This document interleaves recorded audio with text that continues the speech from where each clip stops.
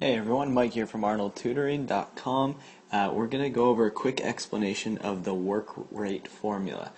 So this is something that we sometimes don't think of it as an actual formula, but especially on standardized tests and when we're worried about timing, in answering a question we want to really think about this in terms of a formula.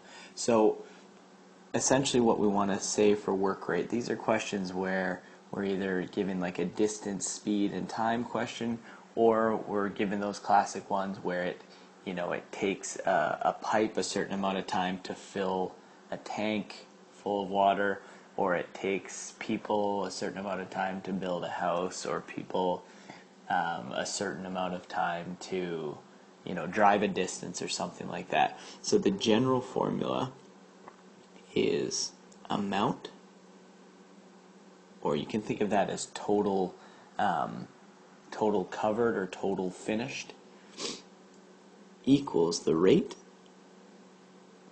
times the time it takes. Now this is actually analogous to, again, the distance one I mentioned is distance, we know also equals rate times time. But we usually don't call it rate, we might call this speed for the distance one. So we can think about that. So when we're doing those ones where it takes a certain person X amount of hours to complete one house, that would be, the one house would be the amount. So let's say one house equals whatever rate they're going at times, let's say it takes them 5 hours. They're fast at building a house. So 5 hours is the time it takes, 1 is the total amount.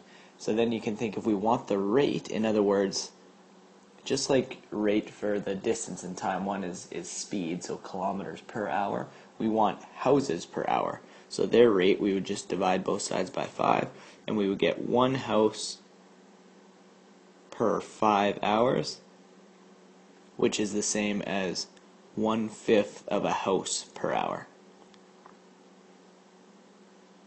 So this is that person's rate, is sort of 1/5.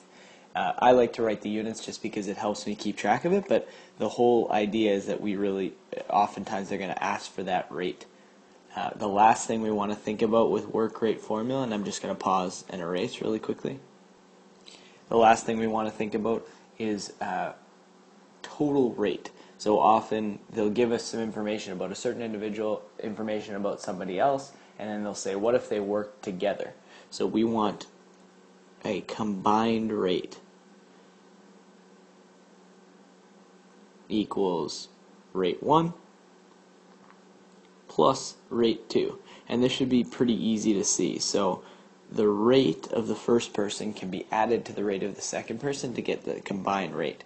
So if you have one person that builds 1/5 of a house per hour and one person that builds 1/4 of a house per hour, well, if they're working together, quick common denominator here, you'll get 9/20ths of a house completed per hour.